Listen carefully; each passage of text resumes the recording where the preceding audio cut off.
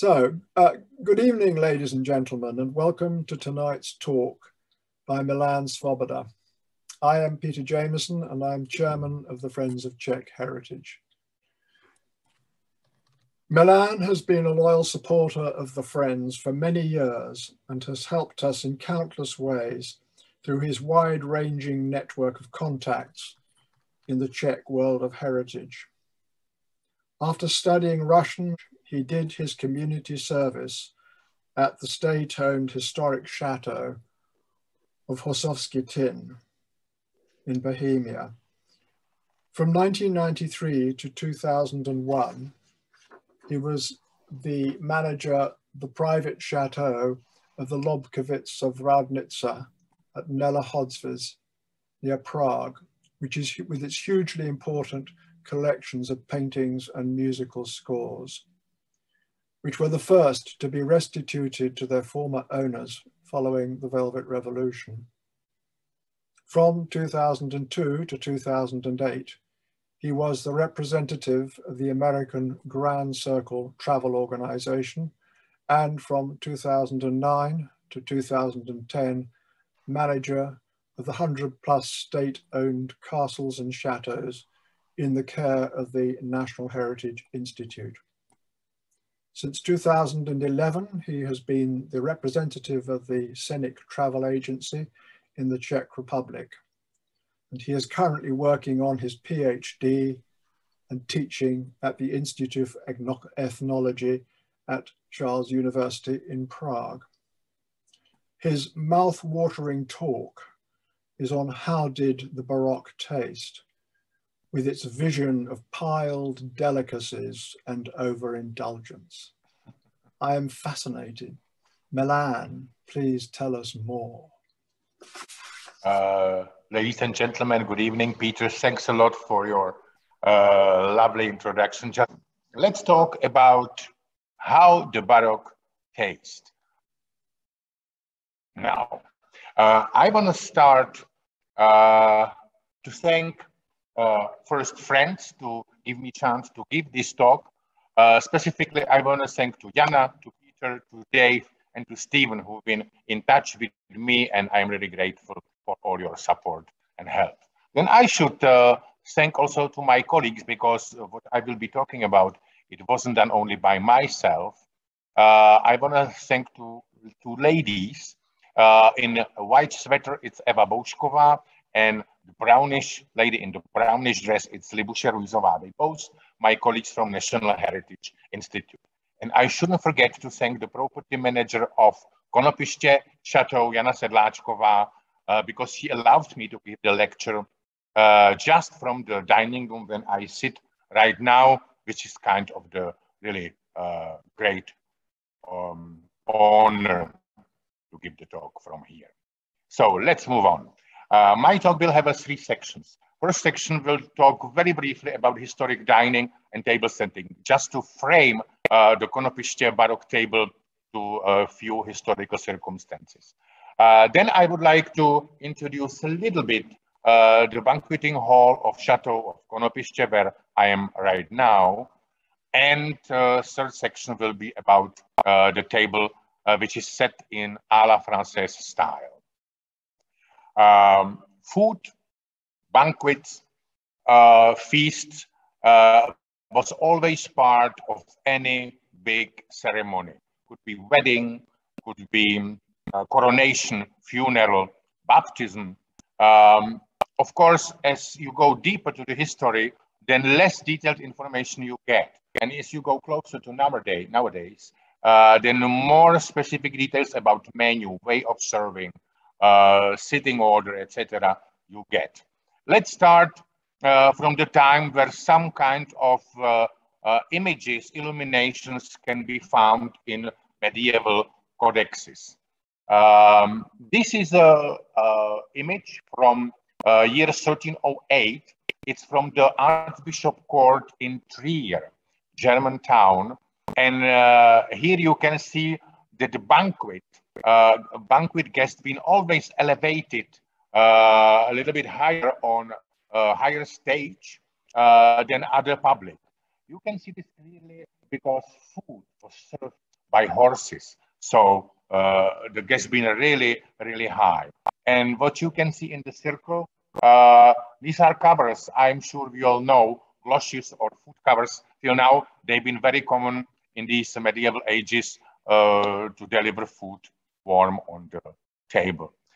From same codex, another moment when the King Henry the Emperor, Henry VII come from his coronation. Again, you see his table is elevated to be much more higher than the rest of the public and members of court. Again, food is served by on horses. I want to give you details of a really fascinating banquet which happened 1378 in Paris. Especially, it's important for me as a being Czech, because the main guest of the banquet was Czech King Charles IV, in that time Emperor of Holy Roman Empire.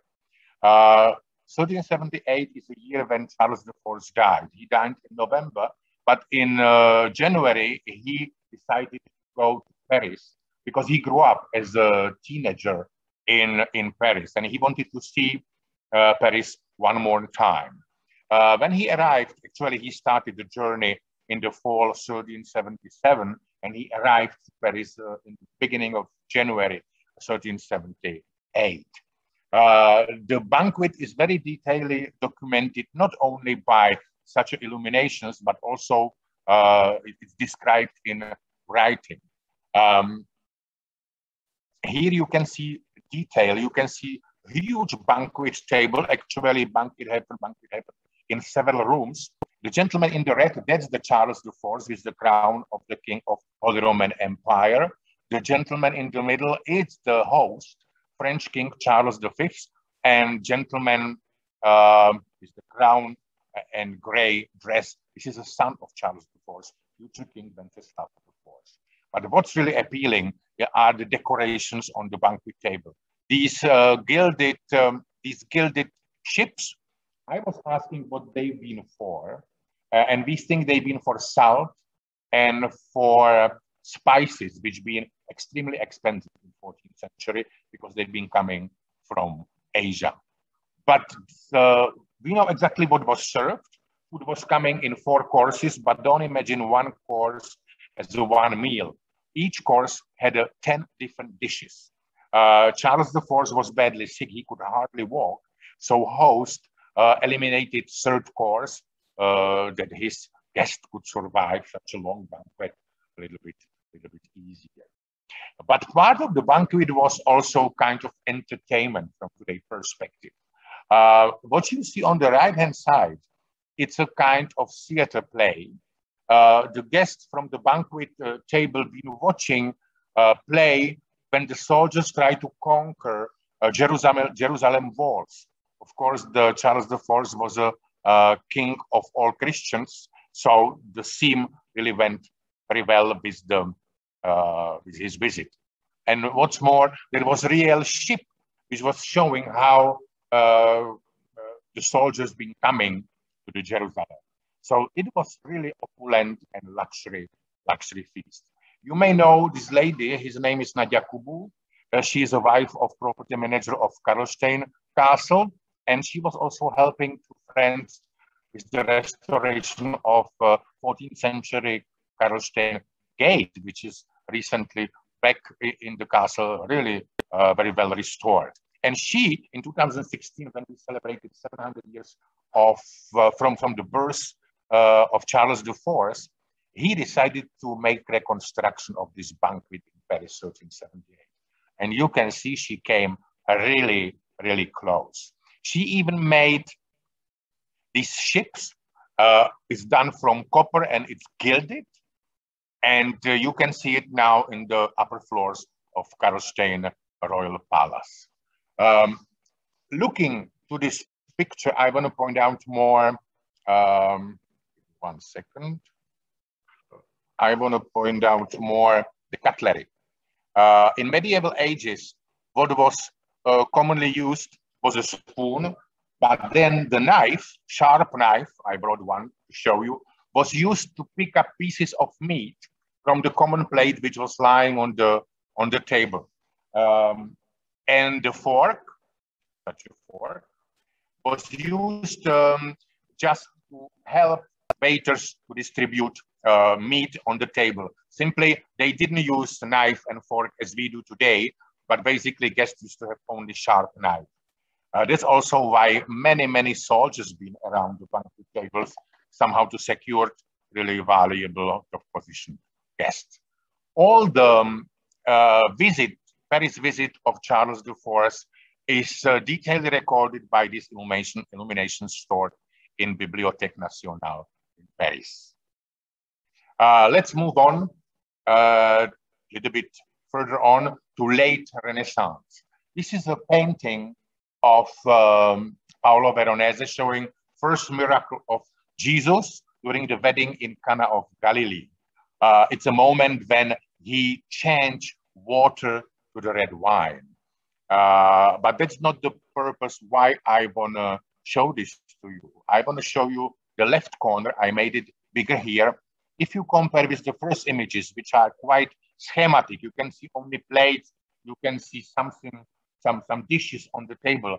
Here already 200 years later, you can see not only configuration of plates on the table, but you can see even what they eat, which kind of fruit.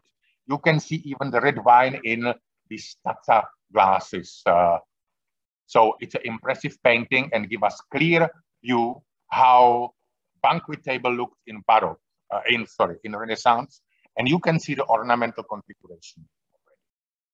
Here is one really interesting detail. Actually, ladies and gentlemen, there are so many interesting banquets in European history, so it was very hard to choose a few of them to give you some overview. The gentleman on the photograph is the French King Henry III. He visited Venice in 1574, and he was there for 7 days full of fascinating feasts. One of the official visit brought him to Admiralty after the visit when he inspected all these army ships, boats. Sweet refreshment was served. And the king tried to pick up the white napkin with his fingers. And once he touched it, the napkin fell to different parts because the napkin was made out of the white sugar. So this was really, it is described like a funny moment. All the court was laughing to the king. And something very similar happened to English Queen Elizabeth I when she visited 1564 Cambridge, and she's got these white cloths.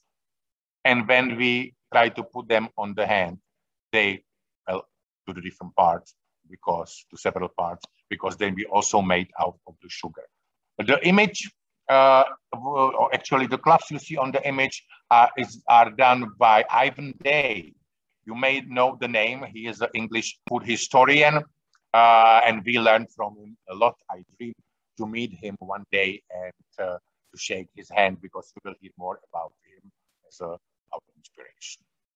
Here I would like to show you one of banquets at Prague Imperial Court.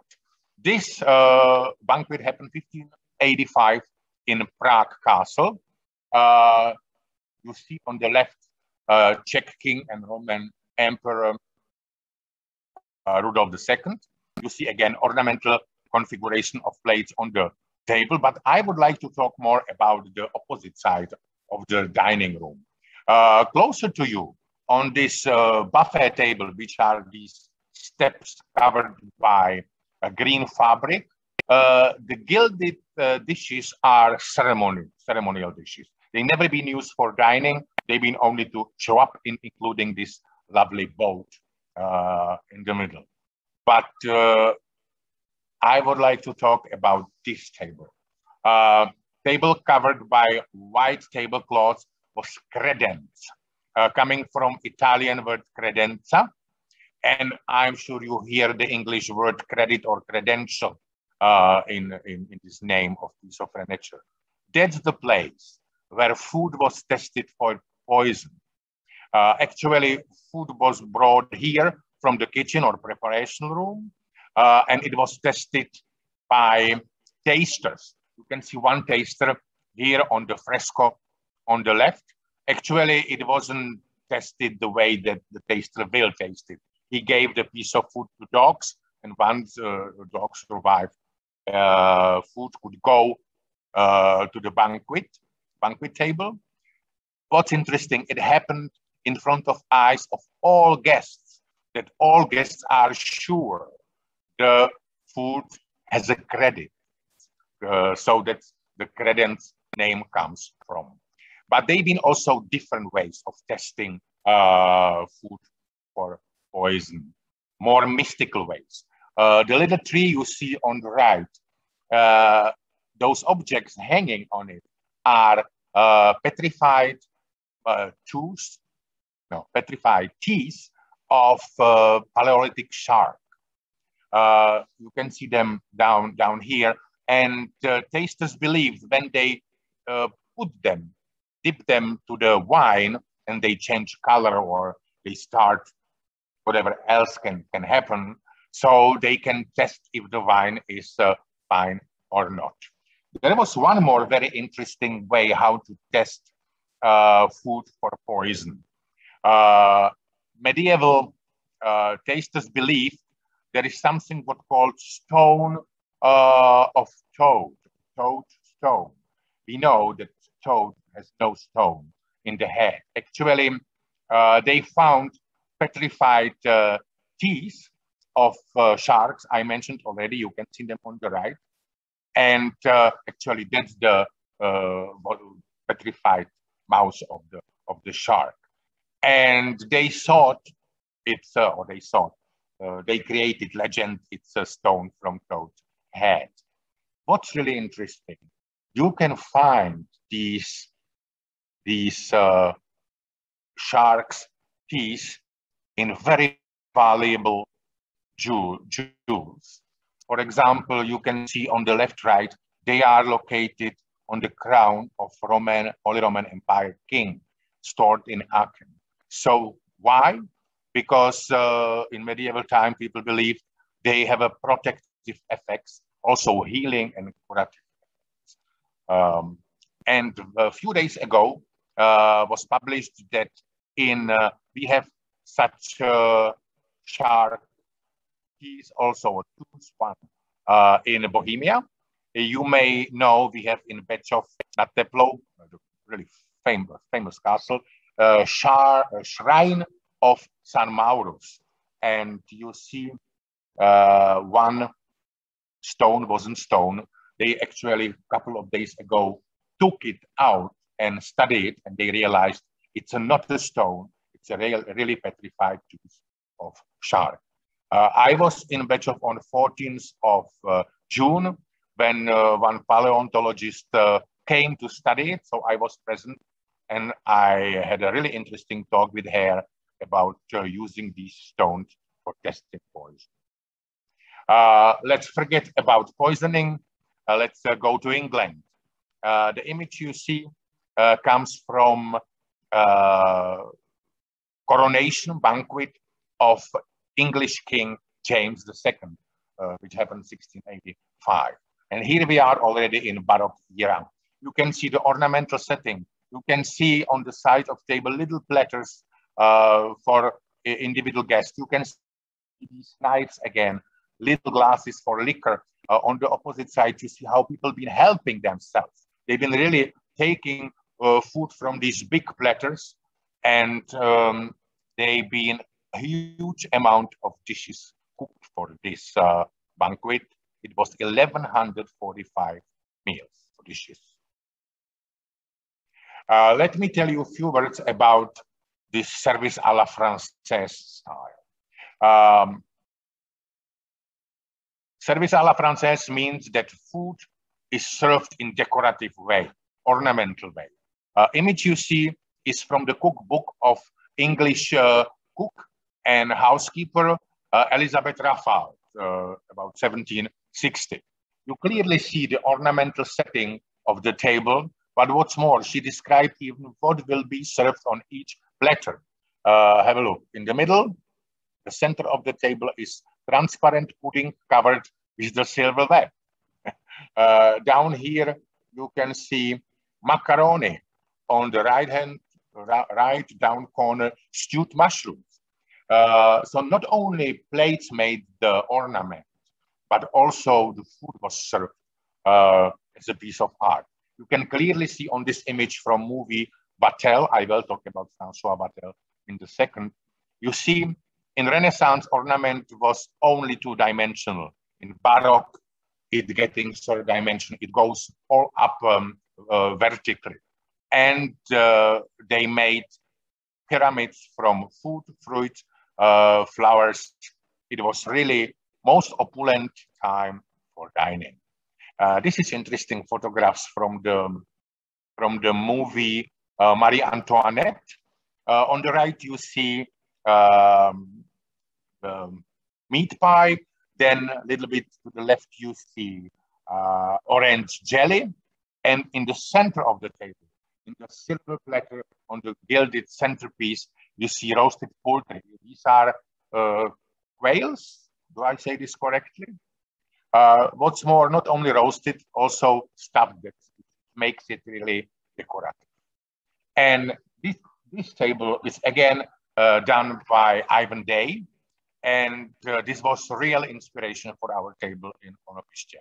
We took his idea about folding napkins to these little waves, to use white, blue, probably vegetable pottery, and also these whatnots, which makes the vertical decorations you will see here in Konopiště. And here is the Ivan Day. Before I move to Konopiště, I would like to give you one really interesting story which is connected to what you see on the table here. It's France, 1662. Maybe you know this chateau called Vaux-le-Vicomte was built by Minister of Finances of French King Louis XIV.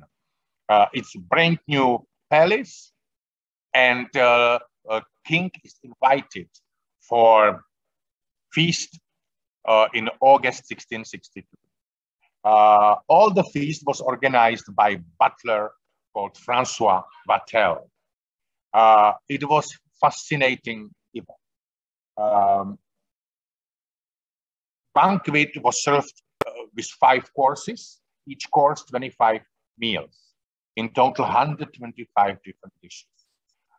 Court members got it in 5 sections. So first course, second course, third course, etc.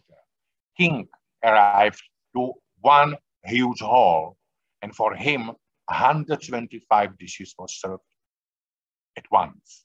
He was so impressed that next day he put Nicolas Fouquet to the jail, and he never came out. Simply King was jealous, and he took all the architects and he built his Versailles. Vatel should escape as well to England, and after 10 years, he came back to France and he was working for Prince de Condé. What's so famous on a la française style? As these vertical pyramids made out of fruits, made out of pastry. And I should say a few words about another style of dining, a la riche style. It's coming a little bit later on, beginning of 19th century after Napoleon Wars. Simply, Napoleon Wars damaged Europe the way that no aristocratic court could afford to produce such opulent dinners and banquets. Actually, a la riche means Russian way, because Russia used this style of dining, which I will be talking about already in 18th century. What happened? 1810, Russian ambassador Kurakin invited a group of diplomats to Russian embassy, and they've been shocked. They haven't found pyramids of food. No food on the table, actually. They found each person own seat. Each person in front of each person set of glasses. During a la française style, no glasses on the table. Servant comes to you once you want to drink, brings a glass, you drink, and and then the servant takes the glass out of the banquet table. Here, all of a sudden, set of glasses, set of carafes, set of cutlery, silverware. No one see this before in Paris. Actually, set menu was served, and the variety of glasses and silverware follows the set menu which will be served. You can see these images are from Hofburg. Everything should line up in Alaris style because this is how it should look like. Some of you saw Alaris table during our Château of Konopiště visit in the fall of 2018. And now about the hall I am sitting in, about the banqueting hall or dining room of Château of Konopiště. We all know Konopiště as a 19th century family seat of Francis Ferdinand d'Este, heir of throne of Austro-Hungary. But originally in 13th century, Konopiště was actually medieval fortress, fortified castle. Here used to be many owners. Let me talk, now here is the visualization of the medieval fortress. But let me talk about the family which bought Konopiště in 17th century because it's related to the table I am sitting next to.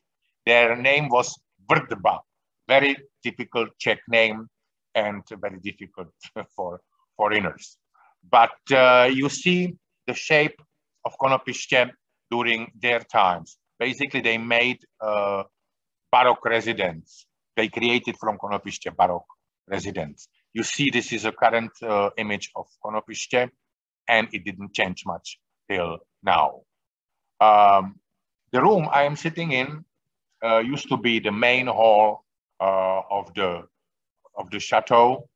And here I should say that the chateau was family seat of Ferdinand d'Este till 1921. He was killed in Sarajevo 1914, but his children owned it till 1921, when it was confiscated by Czech state. Very soon, chateau was open for public. During Second World War, Gestapo used to be here. And after 1945, castle was again open to the public. So you see on photographs from 1950 approximately, all furniture was moved to the side to give the access to these thousands and thousands of visitors who've been visiting this place. Actually, Konopiště is still now one of most visited places. These color photographs are from 80s. I remember Konopiště as a child like this, but still you see furniture is moved, including table, to the side. Actually, this doesn't produce feeling this is a dining room. And we've got a chance in the Christmas 2018 to put the table to the center of the room, just under the chandelier. And I believe you feel the difference. All of a sudden, it's a real dining room. We prepared the Christmas dinner. Actually, it wasn't really Christmas dinner. Ferdinand d'Este, Archduke Ferdinand d'Este was born 18th of December. And he always had a kind of anniversary celebration here. So this is for his birthday. Then we've done in the next spring kind of Easter exhibition, and in the fall, hunting banquet table. What's interesting, I managed to borrow d'Este's uniform, including orders and sword. It was quite impressive to have it in my hands. And I've done some exhibition in the summer 2019 at the Blatná Castle. Some of you may know the place of Blatná. We've been locked in with the group of friends in. We couldn't get out. And let's talk now about, specifically about the banqueting table in Konopiště. Our inspiration. I should frankly say we've been inspired by National Trust houses. I will name only one. This is the Kettlestone Hall, which has an intact exhibition since 18th century. The only difference is that in many cases, your banquet tables are without white tablecloths. You're dining on the desk. We don't do this in continental Europe. Second inspiration, Ivan Day again. This is quite interesting movie I saw a while ago when Ivan Day presenting exactly what I have now in Konopiště. Last course of the banquet, sweet dessert table. In this case, it's a sweet table from Shakespeare times. And Ivan Day says, I made it the way that I believe when Shakespeare stepped in, he would recognize this is the food from his time. Ivan Day done one more very interesting exhibition, actually very recently. In 2020, in Cambridge, there was an exhibition called Feast and Fast. And he's done this fascinating banqueting table with all what you see is made out of the sugar, including the plates holding the sweets. And you can see the gloves I was talking about on the down right corner. Another inspiration we've been looking for in iconography means paintings, prints, drawings, watercolors. This is a very famous painting of French painter Troy, showing lunch with oysters. And I show this image because here the idea came to make an elliptic table. Till now, Konopiště had in dining only square little table, but we decided to make a massive 4.5 meters long elliptic table. I've seen same table in the movie Farinelli Il Castrato. It's a very old movie about famous castrato, made 1994. But when I studied the image, visibly, the director studied exactly how the à la française style should look like, including musicians, including servants, including people opening the oysters, including coolers on the left and right side. So visibly, this movie was very precise in showing dining à la française style. Another inspiration was a book from 1698, written by François Massielot. He was the chef of brother of Louis XIV, Prince Philip of Orléans. And this was so famous book full of recipes, which was printed several times. And in the version of 1715, Massielot added several prints, and one of them I am showing you on the screen.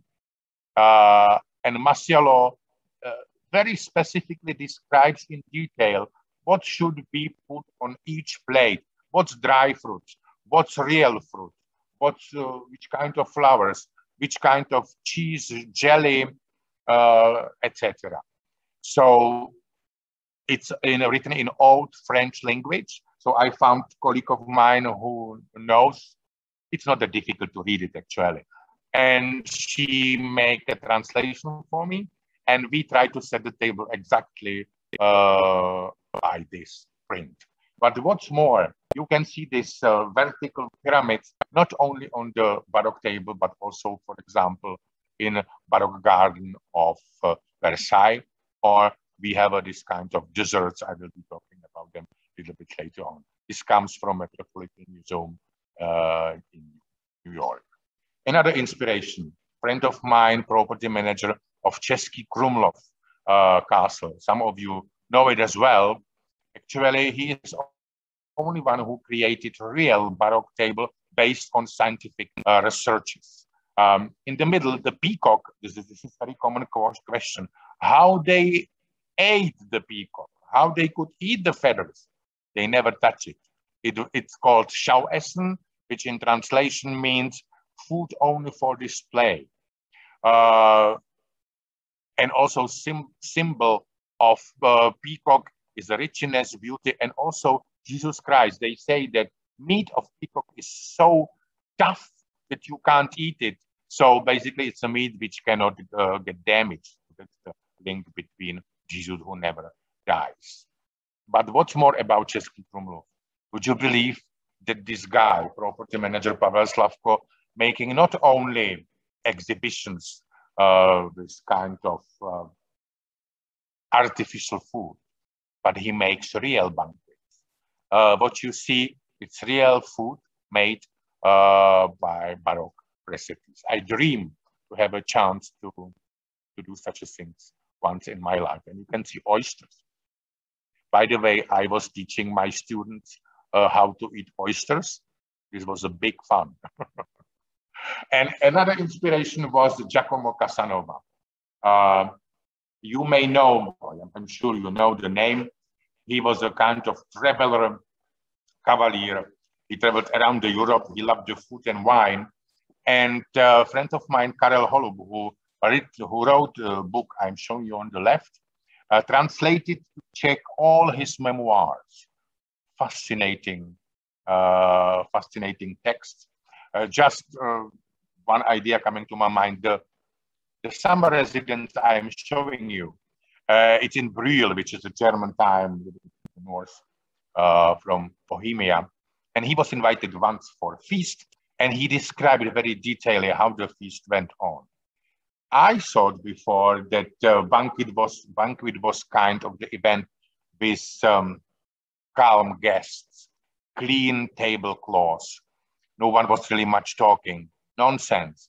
It was a huge fun. He says, after 20 bottles of champagne, everyone was laughing, talking to each other. So I think it was really, they had a really good time. So Casanova was another inspiration. Now, what was available to create Baroque table? Frankly say, you cannot find any dishes coming from 18th century. Everything is gone. You cannot find sets at all. You can find fragments like 1, 2 plates. Family who owned the Konopiště, this Svoboda family, established 1792 manufacture for pottery, and for sure they've been inspired by English wedgwood. On the left, Czech production. On the right, you see wedgwood production. This plate on the left is from 1830. It's not 18th century. And this is how it looked on the banqueting table here in Konopiště. Here, I just want to point out, do you notice that the silverware is gilded in the end? There is a reason, because it's a dessert cutlery. Also can be used for fruits. If it will be silver, it will basically be damaged by the juice of fruits and should be cleaned very often. The gilded part actually survives much better. Here are other plates we used. What's really interesting, you will see a little bit later on, each plate on our Baroque table in Konopiště is different. And it really doesn't damage the complex look of the banqueting table. Plate on the left, this is the only plate from 18th century, which is here in Konopiště, 1750 from Germany. But I really like the square plate on the right. This was done 1830, but I believe you agree with me. This is really contemporary kind of decoration. Then I mentioned champagne. Champagne was always cooled in the banqueting room. Funny enough, these coolers are people very often see these are pots for plants, and they put plants to it. These are 16th and 17th century coolers. Today, very valuable objects. The upper one is from Konopiště. I put down one from Upper Hungary, Slovakia, today. By this, we know they are from same age, which is 16th, 17th century. I bought all old bottles of champagne, and we cool the champagne in the dining room. You can see the cooler also in this fascinating painting of banqueting monkeys and cats. Gentlemen as a monkeys, ladies as a cats. This is a painting which I used to have in the collection in Milan Castle when I was a property manager many years ago. Fascinating painting. And now, coming back to the print of François Massiello, what was our inspiration? As you can see, each such a banqueting table should have a really heavy centerpiece. Here, the center is created by two round plates and octagon in the middle. We didn't have anything like this, so we've been looking something what can create interesting centerpiece, and we found this in collection of Prince Metternich in Château of Konopiště. This bronze gilded piece, some of you again saw it during our visit of Konopiště in 2018. It's done from 3 sections. It's gilded, and we borrowed all the complex of plat de ménage, which is the flat piece, and the statues and tazzas with the fruits. Here you can see actually how it can be put in the parts and collected back. What's interesting, this is 200 years old and maybe more, and just you can connect it so easily. It's done such a perfect way. And what I really like, that the plat de ménage sits on the backs of 6 articles. And I will be talking very soon about this coat of arms, which you can see on the right down corner. What's really interesting, we have no evidence how Metternich got this piece of this artifact. There is no, he brought it from Brussels 1851. Metternich was in exile 1848, 1851 in England. And colleagues of mine, I showed them to you in the beginning of my talk, they really try to research what this coat of arms is about. And very soon they found it's a very old Scottish family, Cunningham clan. They live till now. They have a very interesting motto, over fork over, because the ancient member of the family helped the Prince Malcolm III to survive by putting hay on him by fork. And this Ypsilon, that's the fork. Very interesting to go to such a details. We ask for help many institutions in England, including National Trust, Ettingen Trust. And Ettingen Trust connect me with the association called the Goldsmiths Company in London. And they really helped me to find out exact family branch who owned this piece of art. And they still live in Slane Castle in Ireland.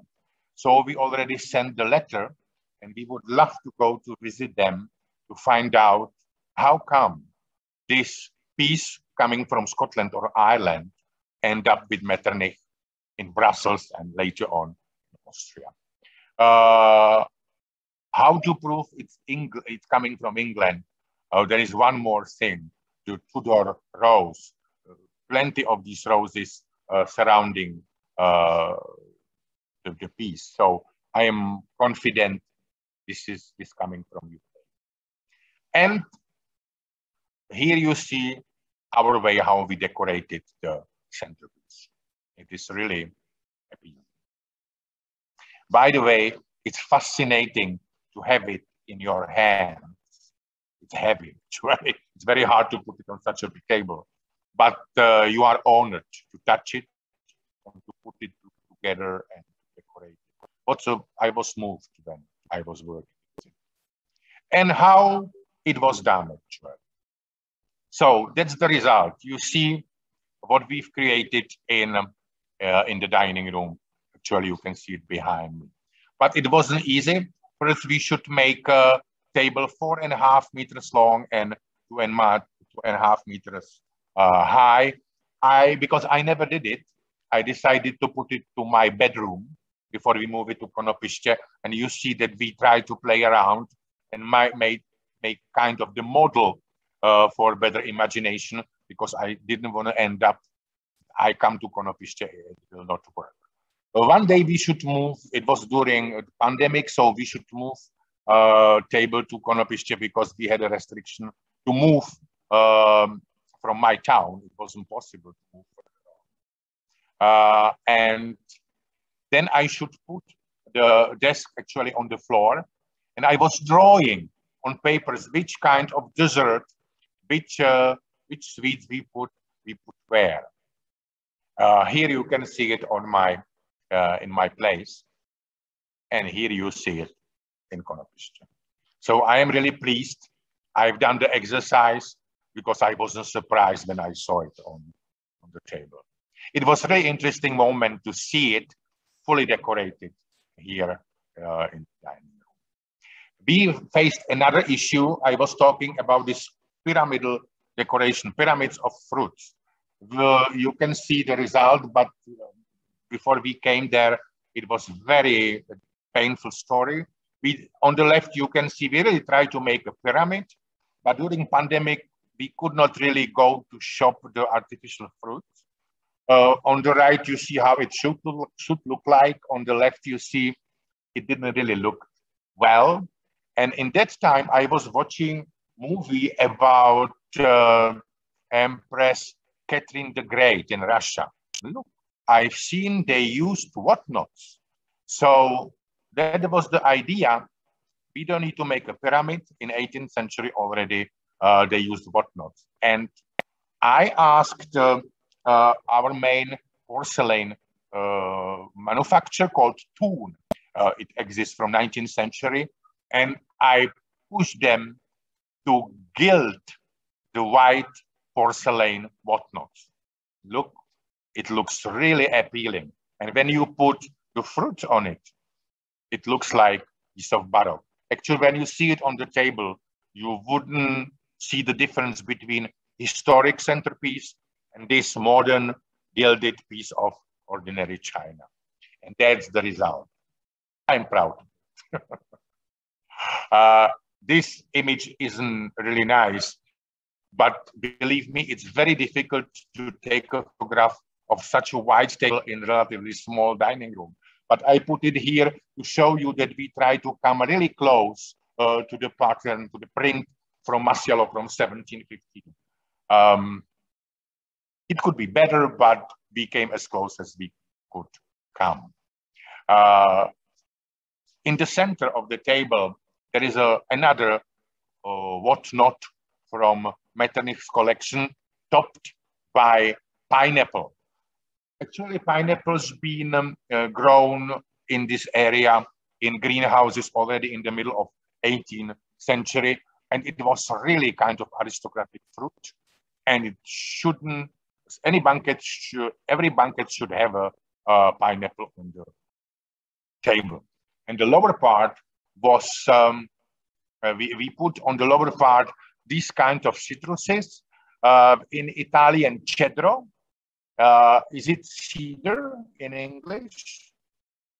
Kind of the very big lemon with very specific taste, very expensive because it's grown only in Sicily. So imagine how long it would take to bring it from Sicily here, and season of this fruit ending up in April.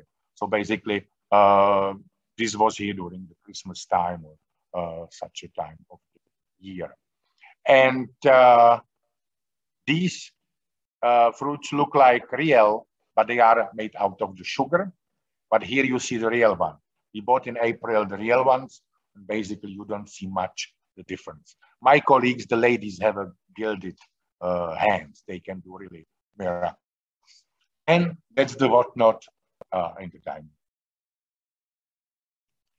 That's the view which visitors getting when they enter in the dining room. I think they are pretty impressed. They don't expect so many gilded pieces and so dynamic table in the middle of the room.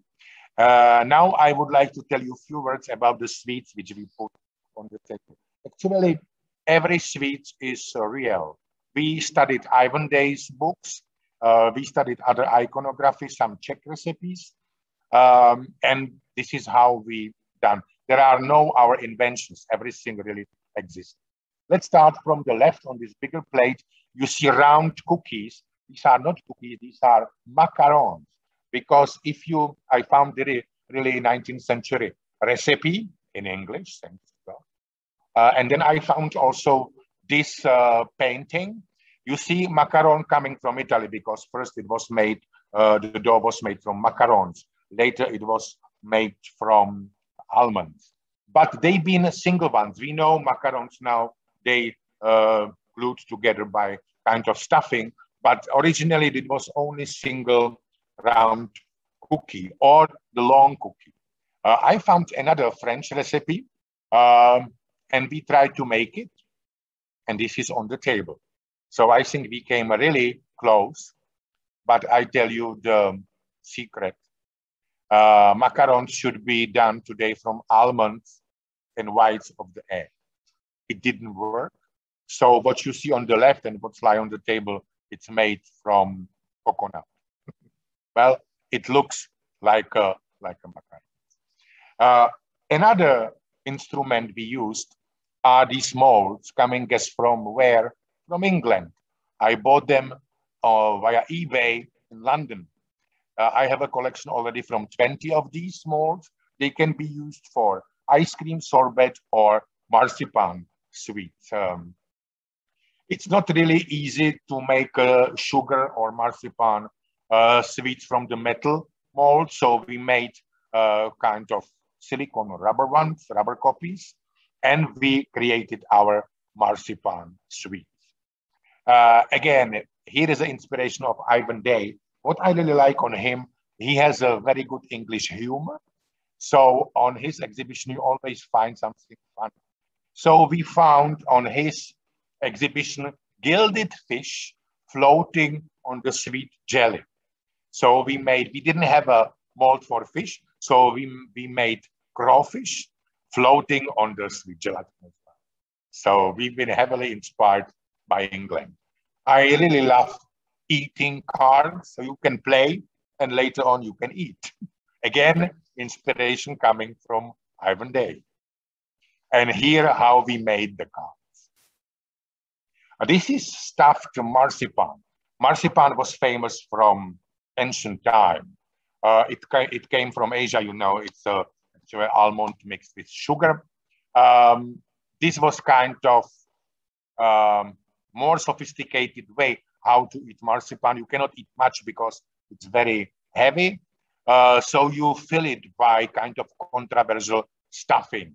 For example, marzipan looking like lemon, when you cut it, you find chili stuffing in it. So the controversial taste.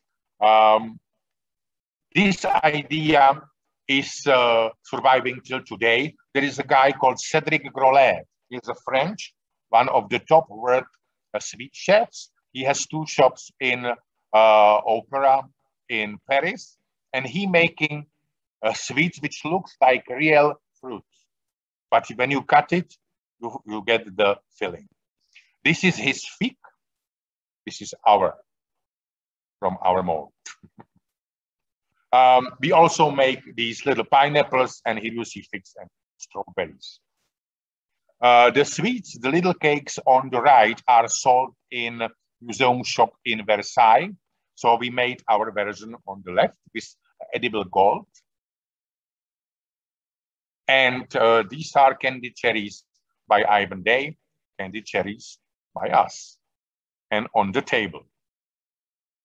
Actually, the pyramid you see behind, this is again Schauessen, food only for display, made out of the sugar, decorated by edible gold. Walnuts, again on the left, Ivan Day production, on the right, Cédric Grolet, and these are ours. Mandarins, Cédric Grolet, and our. We are really close, right? And marzipan cake, something but you shouldn't miss on the banquet table. Inside would be cake, whichever the host wants, covered by lovely marzipan. And jelly, very famous in England. You can do variety of, we had apple jelly, excuse me. and the cherry jam. And then the napkin. If you remember the image I showed you a few minutes ago, again, Ivan Day was our inspiration. These little waves makes it really, really appealing. Here is the image of Ivan Day. Well, frankly, it was half year of research, of trying to make things. We spent really 6 months before we came to Konopiště with everything, and we set it in the dining room. It was quite difficult task, but quite interesting. I am really thrilled. I could invent it from the first idea to the realization. And here is again another view. We've been hanged on the ceiling to take this photograph. So how did the Baroque taste? Actually, there was a really interesting exhibition in Metropolitan Museum in New York called Visit to Versailles. Actually, I didn't know Versailles was publicly accessible. If you were well dressed, you could get inside to see collections, to see the king. This exhibition actually was explaining. And I am sure you know Jonat Ottolenghi. He is an English chef based in London, who was hired by the Metropolitan Museum in New York for the opening party. And his task was to collect sweet chefs around the world and to let them make cakes inspired by Louis XIV time. And he's done it. And that's my dream. I try to do it. Of course, I am not Ottolenghi and I am not Metropolitan Museum in New York. But also the pandemic drives us crazy because basically you could not run any special events, really. But I've done twice this little tasting. You can see marzipan crawfish topped with strawberries. And the white is a whipped cream called crème chantilly. That's the invention of François Vatel, the butler of Nicolas Fouquet. It's a whipped cream flavored by vanilla and flavored by a little bit of cognac. Really tasty. You shouldn't put much of sugar in it, only a little. And I have a dream. We have a Czech sweet chef, this lady, and she's doing same thing as Cédric Grolet. So I don't need to go to Paris to bring these kind of sweets here. And I am already in touch with her, and I want to make next year event that we really have a Baroque feast in this room with the sweets, which looks like from Baroque time. Actually, there was a closure of this season, and I was invited by the property manager, and I brought, here I can show you. I got the recipe to make historical ice creams and sorbets. Actually, on the right, you see the historic sorbetier, which I bought again, guess where, in England. eBay is a great place to buy things. And I can really produce historical sorbets. I took my students, you see me in the middle talking to my students. And I was invited for this event in the end of the season. I brought lemon sorbet. It's champagne with few drops of bergamot oil. It had a huge success. I dream one day you taste my sorbet. That's the sorbet. It looks really appealing, but I can make also, for example, such a pineapple ice cream. And that's from the old mold, which I bought again in England. I try to make also jelly.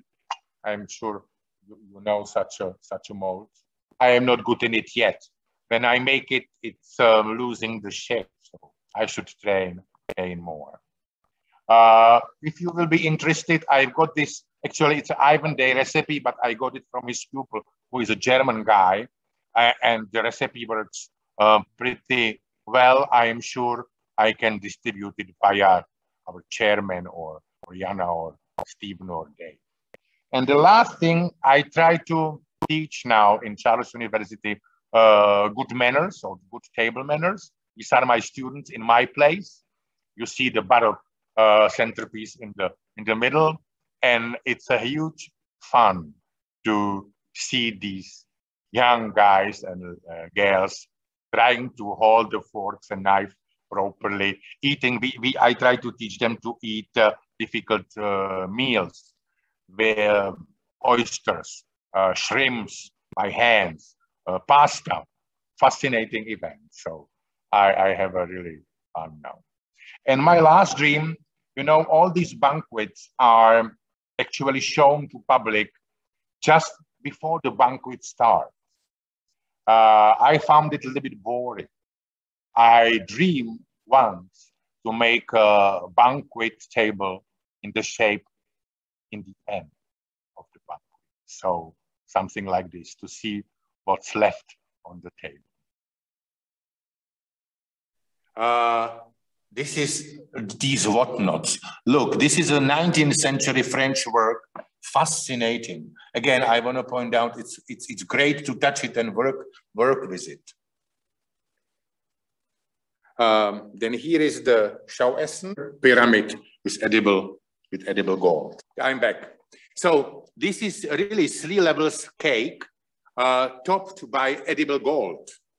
And here is the liquor glasses. As I explained, the servant goes to the banquet table, then you drink, and then servants move it back. And as the last shot, I would like to show you the live view of the table. Actually, that's the ornamental à la française table in Konopiště. Well, I may be the cards. I really love these. These are, I can eat it, but it's here for half year already, so it's not really edible anymore. And here is the crawfish floating in the jelly. And the last view. Honestly, I am honored to be able to work with all these objects and to make it in this exhibition. Here I am back. I would like to thank you for your attention, for the possibility to talk about my passion. And you, God knows, you may come one day to Konopiště to see Baroque, and maybe you can also taste the Baroque. Thank you very much. Well, Milan, thank you very much indeed. I don't think I need any supper tonight, or at least maybe I do. But that was an intention. I'm afraid it's not going to include anything like that, which is a great pity. I found that absolutely fascinating, and I think you'll have to have a gourmet's trip to the Czech Republic and go around sampling these things at various important houses, and I'm sure you can lay it on for us. I think it would be an excellent. I don't have any particular questions. I mean, I could go on making observations, but I suppose I think one of the interesting things that you've been talking about latterly is that we've been talking about sort of sweet refreshments, and the way that I'm not quite clear how they would have related to the savory part of the meal, whether they would have been a totally separate something that you did later in the evening, or whatever. I'm not quite. This is really quite discussable topic. As I understand this, banquet was a long social event. It took actually many hours. And it could be done also different ways. Casanova, for example, talks in his memoirs that they moved for sweet table somewhere else. But in the same time, when it is a ceremony, the meals, the savory and salty meals coming in sections. So basically you sit on behind the table and servants brings the food. Then they move the food out and brings another course, and it goes back and forth. This is very different from the à la riche style, when basically you get served each dish by waiters, and you get it on your plate, like in the restaurant. So that's the difference between à la française. Also, I want to say, and thank you, Peter, for this question. I think all this vary because of the owner of the place, of the host, of their wish, of the occasion. I think we try to make a very strict rules where the rules doesn't exist. Same like you dining some way, I dining different way. When you're visiting my house, you follow my rules. I believe coronation has a strict etiquette and rules, but the banquet with 20 bottles of champagne, it's pure fun. So there will be different occasions, will give different setup. Yeah, thank you very much. Yes, I suppose as the wine flowed, things began to sort of rather start to fall apart rather pleasantly. I think it leaves me to thank Milan hugely for all the time he's put into this presentation. And I think we're very, very grateful. It's a marvelous sort of evocation of the of a life that others might have led, but not ourselves, unfortunately. Anyhow, Milan, thank you very much indeed. And it's been recorded, so we will send it out to and hope that everybody will pick it up again. Thanks very much indeed. Thank you very much, and have a nice evening. Please unmute and give Milan a clap, will you, please? Oh, thank you, thank you, thank you. Brilliant. Brilliant. Thank you. Thank you very much. Thank you very much. Regards to England, and have a lovely evening. We will Take be care. in touch. Thank you very much. Right. Bye. Bye-bye. Bye-bye.